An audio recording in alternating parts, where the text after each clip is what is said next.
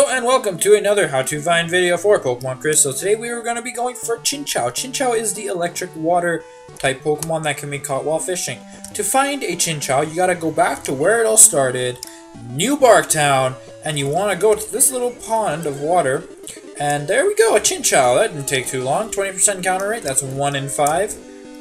Yeah, I'm gonna guess Dragon Rage will kill it.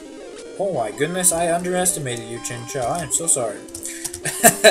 So we're just gonna spam Great Balls. There we go, we caught it. Not that difficult of a Pokemon to catch. Very unique. You need to have the Great Rod, or the Good Rod.